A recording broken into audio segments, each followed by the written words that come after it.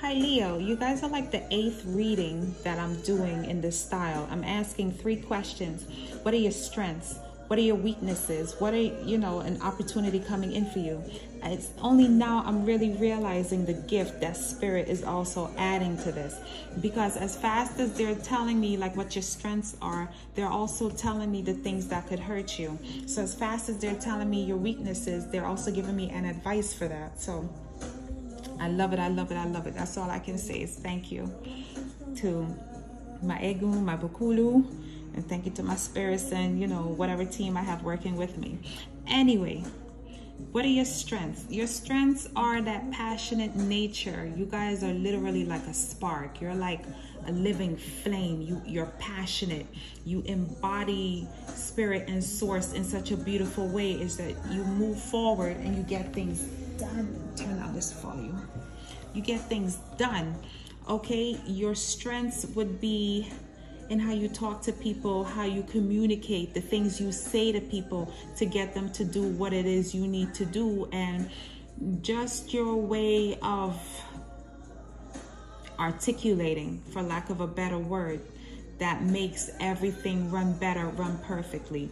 What you have to work out for is what you have to look out for is don't deceive yourself, a sense of like self-deception, false ego, too much ego. Don't let your words betray you. Don't be a liar. If you say it, do it, stand by it. Don't lose the drive or the impulse to get this thing that you committed to verbally or in writing or whatever. Don't lose that desire to see it through and get it done. So these are your strengths, and this is just like the little message or warning that comes along with it to help you play up to your strengths even better.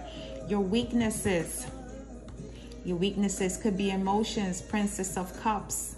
Again, that's more stuff you commit to, but don't fall through on it, because this is not a king, this is not the ace, this is just, kind of like infatuations in any sense.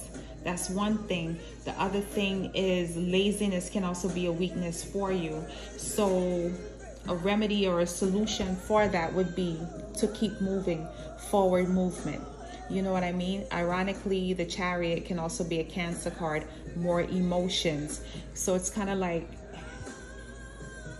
as far as your weaknesses, infatuations and whatnot, don't be stagnant.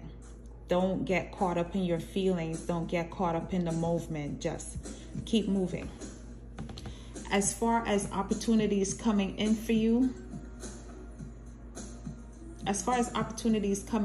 there is something that you're going to be moving towards. It's going to be something different. It's going to be something completely brand new.